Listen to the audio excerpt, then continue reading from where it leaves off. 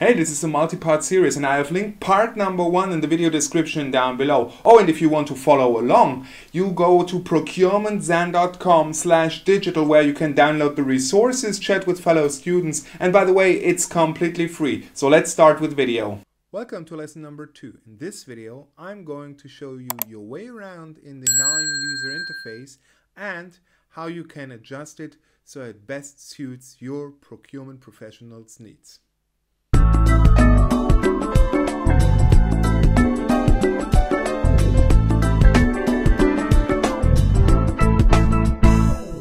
Here we are in the Knime Analytics Platform user interface, and one short disclaimer: due to the fact that I'm already using Knime for quite some time, some windows and some docs, we come to that in a second, might look different on my side than on yours.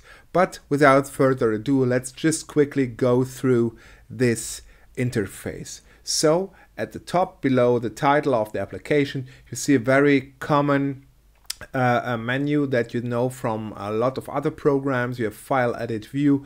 I barely use any one of them. Below that we have a few icons. I also barely use any one of those, and I'll share with you in a minute why. Then on the left hand side you see what is called the Knime Explorer, and the Knime Explorer basically is similar to the Windows Explorer, or on Apple's I think it's called Apple Finder. It's basically within the Knime application your data structure. Data not in regards to data that you import, but your workflows and your files and how they are organized. And you see that we have folders in which we can create subfolders, in which we can create subfolders to as many levels as we like. And within that, you see these small little triangle icons. That is called a Knime workflow. Once again, we come to what a workflow is, but that's a very good way to structure your work when you start to work with Knime in a logical way. Below that, you see the workflow code, which I barely use, and yours may be empty if you installed a brand new version of Knime. Below that is the second most important window in Knime, and that is the node repository. So if we look at Knime, and we will learn what nodes and workflows are, Knime is node based. Very important, especially when you get a little bit used to Knime, there is an active search bar. So let me just, I know for example that there's a node within Knime that's very useful to import Excel files, and it's the so-called Excel reader nodes.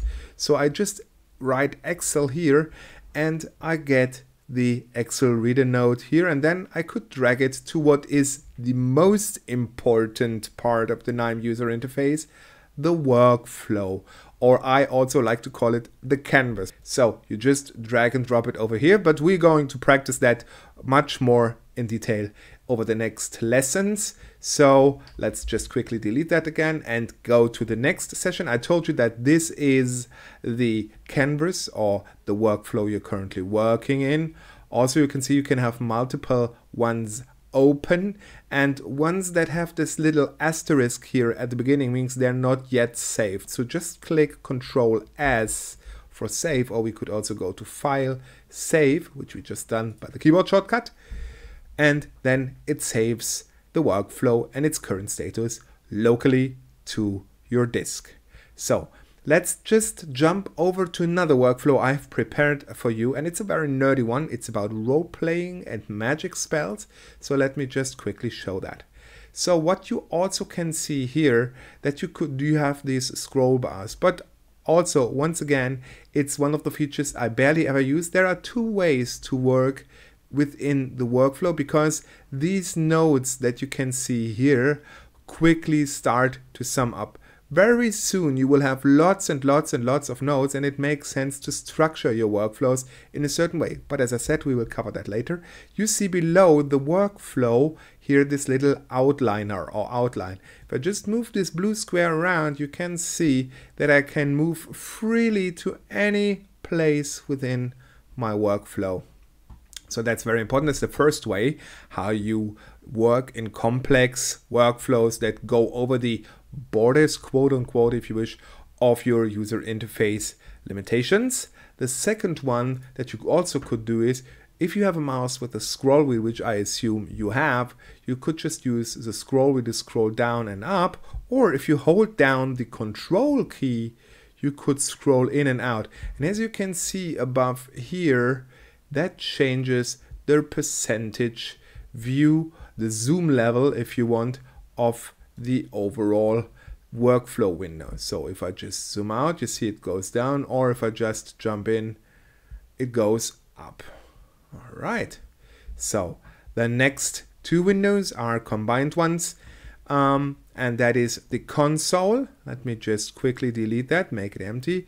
And you saw that maybe a few error messages were there. The Knime console is extremely useful when it comes to something went wrong and Knime wants to tell you what it was. So the messages in the Knime console are usually very speaking, if you want, because they quickly tell you what exactly was the error rather than a cryptic error message. Besides that is another useful window or tab that I use, and that is the node monitor. And the node monitor, and we come to using that in a second, show you the result that each of these nodes, each of the little functions have presented once they have been executed. Then we have above here the description. So if I click a node, just look how the description changes. Currently I'm on a string manipulation node, and you see here a description what it does. So it's a built-in help function. If I now go to the Excel writer, it basically says what the Excel writer does. If I have nothing selected, it just gives me an overview information about my workflow. And besides that, as a little window, we have the Knime Hub. I barely ever use that. If you want to go to the first part of this online course, click this video. And here is just another video that shows you some very funny stuff you can do with Knime. Oh, and if you want to download the resources and chat with fellow students, just go here to this page over at procurementzen.com.